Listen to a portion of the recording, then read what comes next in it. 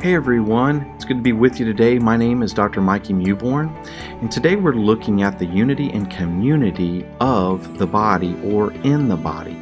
You know, the Bible talks a lot about being part of the body of Christ. It's referred to in 1 Corinthians chapter 12, and it speaks to us that we have a certain function or a certain role, maybe even a certain task that God has called us to as a believer. And that's special because God has given us the gifts to perform or to actually fulfill those roles that God has called us to.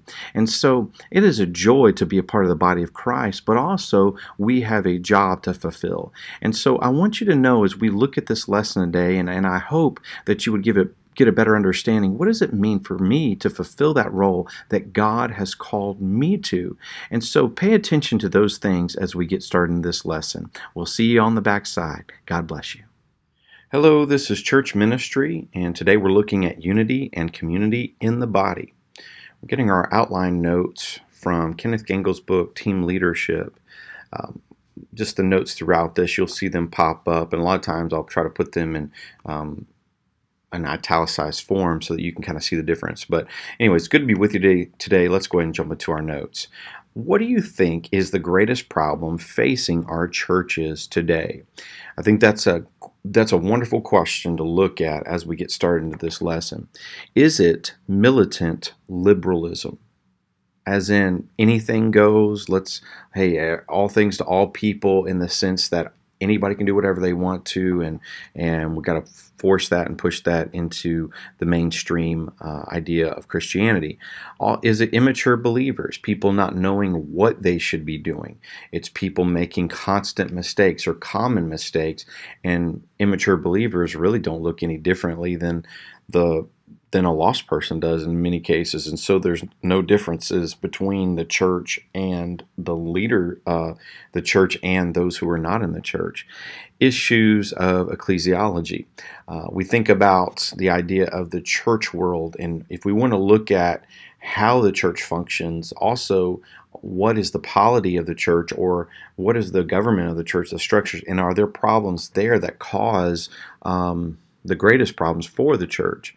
Is it leadership struggles? Is it the idea that we have people messing up left and right, or defecting from the church, pulling away, breaking apart? Or is it ungodly teaching?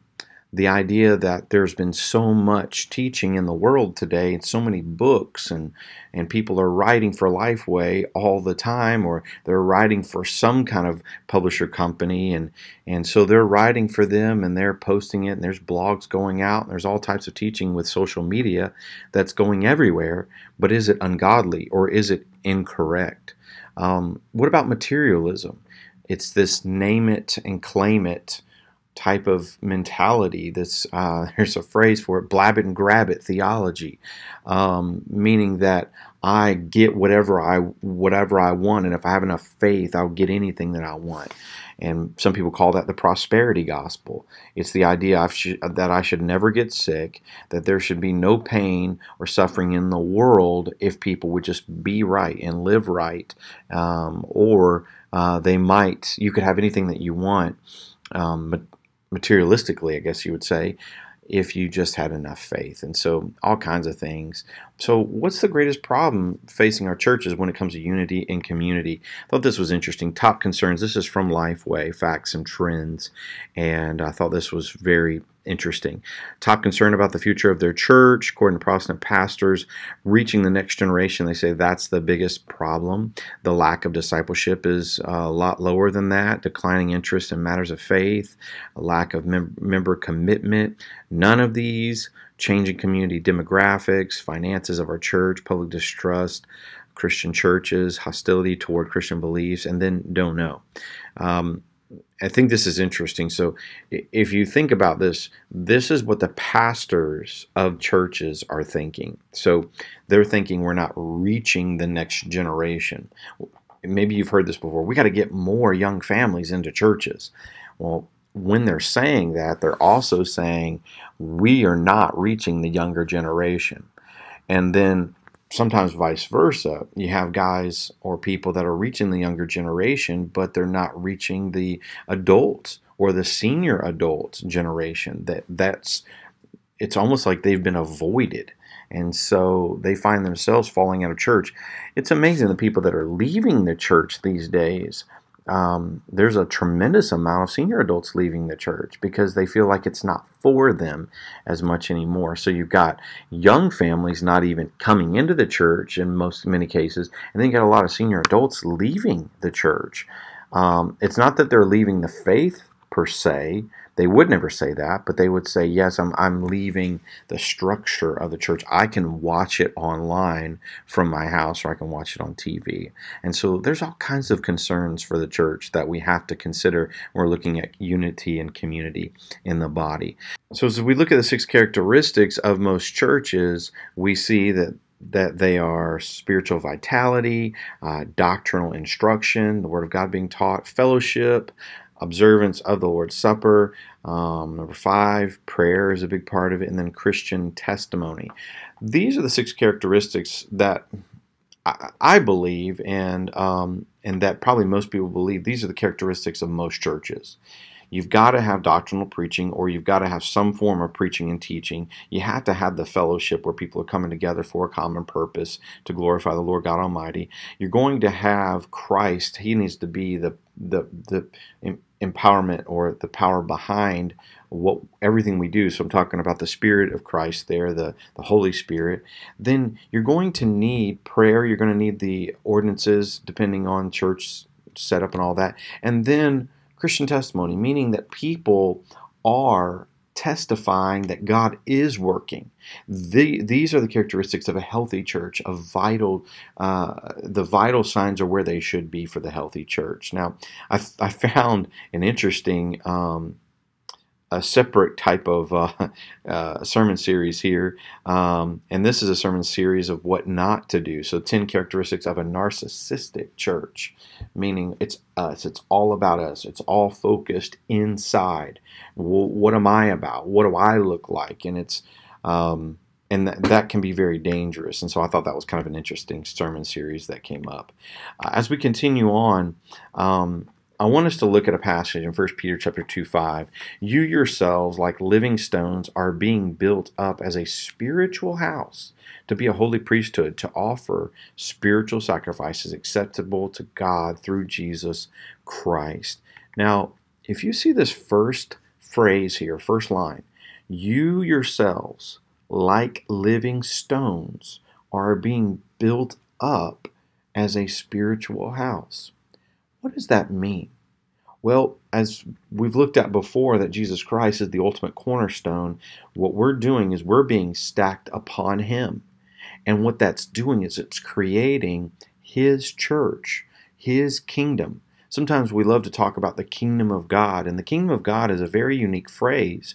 It's referring to the already but not yet type of kingdom. So has the kingdom of God already come? Yes. Has it been fully realized in all that it is? No. So yes, it's already here, but not yet, not fully manifested, I guess you would say. And so what he's telling us in this is that we are like living stones. This idea that we are part of the same stuff that, of course, is that Christ is made up of. And that is His nature, and that is of His Spirit, and that is of His goodness. And of course, the fruits of the Spirit and the gifts of the Spirit have been given to us. And so that's important that we know that. And so we are living stones that God is putting together for His glory. I thought this was neat too. Talking about the royal family, this is later on, 1 Peter chapter 2:9. But you are a chosen race, a royal priesthood, a holy nation, a people for His own possession, that you may proclaim the excellencies of Him who called you out of darkness into His marvelous light. Now, I want you to see this real quick. Holy nation, all right? Now, that is neat, because this is talking about a group of people that's set aside, a group of people that are separate, they're different. The idea of chosen race is the same thing. It's that they have a special calling on their lives, a special, unique aspect about them. And what is unique about them? Well, they have the Spirit of God. What's unique about them is they have a new heart. What's unique, they have a new nature. So they are part of something bigger. They're part of an actual priesthood. Everybody in Christ are part of the priesthood of Jesus Christ. Jesus Christ being the high priest, as Hebrews tells us clearly. And then what we see here is that we are a part of that. That means that we live a certain way. We act a certain way. And what are priests known for? Serving. They're known for putting up sacrifices. They're the ones known for being where they need to be. They're the ones known for eating the certain types of food and drinking the certain types of things. They're known for looking different than everybody else and having a different calling upon themselves. And what God is saying here is that you are a part of this, so we are to serve one another and help one another and care for one another. And so that's the idea that's going on there. All right, so then you see this, the body metaphor, and Gangel's notes, 1 Corinthians 12:12. For just as the body is one and has many members, and all the members of the body, though many, are one body, so it is with Christ. 1 Corinthians 12:18 through 20. But as it is, God arranged the members in the body, each one of them, as He chose. If all were a single member, where would the body be? As it is, there are many parts, yet one body. So there's the body metaphor. There's one body, but many different parts, and each person that's in the body of Christ plays a role in that, in the whole, I guess you would say. And so I think it's easily explained in these next two phrases. God has a place for everyone in the church. So God has a place. Number two, everyone's place is very important to the church. So God has a place for everyone, that there's nobody that doesn't have purpose. There's nobody out there that God hasn't gifted in some way or another. Everybody has a place in the church, and then everyone's place is very important to the church. So your job as a believer is vital to the church. So that's important as well. So that's the body metaphor playing into itself there. Then the broken body. I want you to see this, 1 Corinthians 12:26. If one member suffers, all suffer together. If one member is honored, all rejoice together. You see something similar in Romans 12:15. Rejoice with those who rejoice, weep with those who weep. The idea is that when people suffer, and they will be persecuted. They will go through pains of life. They will go through trials and tribulation. As they go through those things, the whole church suffers with them. The whole church suffers with them. If there's a loved one that passes away within the church, think of this. You know, not long ago I saw that a lady and her husband, who I've known for a lot of years, they lost their little 3-year-old baby. Now, you might think, wow, how do you deal with that? Well, I'll tell you what's happened is the whole church has gathered around that family. And because they are suffering, truly suffering, that whole church has just rallied around them, gathered around them, providing them with meals, loving them, sending them cards, doing everything and anything they can to love that family because they're suffering as they are. And so I want you to think about that. I love what Galatians 6:10 says. So then, as we have opportunity, let us do good to everyone, especially to those who are of the household of faith. He's saying there that, okay, yes, be kind, be nice, be generous to all peoples, but especially focus in and be intentional to helping those of the household of faith. A chain is only as strong as its weakest link. Now, why do I say that? Well, because churches are like this idea of chains, that they work together in unity to strengthen and to pull and do the things that they need to do. But if you are a weak link, then you cause a lot of problems within that church. So it's important that we uphold our end of the bargain. Now, let's talk just for a moment about people-centered ministry. The idea of people-centered ministry, I like this kind of quote for myself. Preach exclusively that Jesus Christ only is Lord. Outreach inclusively, meaning come one, come everybody, come all. Come and drink. Come, you who thirst, come. For everyone who calls upon the name of the Lord, you will be saved. And so you outreach inclusively, but you preach the exclusive message of Jesus Christ. So it's people-centered ministry. The gift of leading. Leadership is often developed. Spiritual gifts of leadership are revealed. In other words, if God gives you, you're in the household of faith, and God gives you a gift that's very unique to you, say it's teaching, something like that, well then He's going to show you that. He's going to reveal that to you and say, this is what you're to be doing. But leadership in general can easily be developed, and we can work through that, those types of things. I believe you should always be bringing other people up underneath you and pointing them to Christ. Requirement of biblical lifestyle. For as he thinks in his heart, so is he. Proverbs 23:7. That means this: if we don't believe it in our heart and it's not who we are, then it's not really going to come out of our life. It's not really going to come out. It's not going to show itself. And then understanding personal encounters. Effective communicators listen well and speak intentionally. Think about that. Effective communicators listen well and speak intentionally. You could say the same thing about leaders in general. They listen very well, and then they speak intentionally. Okay? All right. Well, it's good to be with you today. This has been Unity and Community in the Body. God bless you. Continue on with your studies, and we'll talk to you soon. Bye-bye.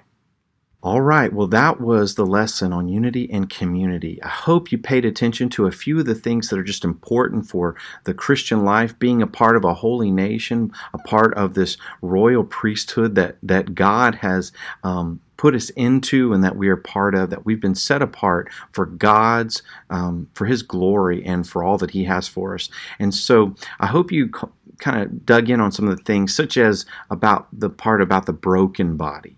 Now, what does that mean? Well, when the body of Christ is rejoicing, we should rejoice. But when they're suffering, we should bear down with them. We should help them. We should work alongside them and do all that we can to take care of them. So it's very important that we pay attention to what God has given us through the body of Christ, but how do we fulfill our role? Anyways, good to be with you today. Hope you have a great rest of the day, and God bless you. We'll talk to you soon. Bye-bye.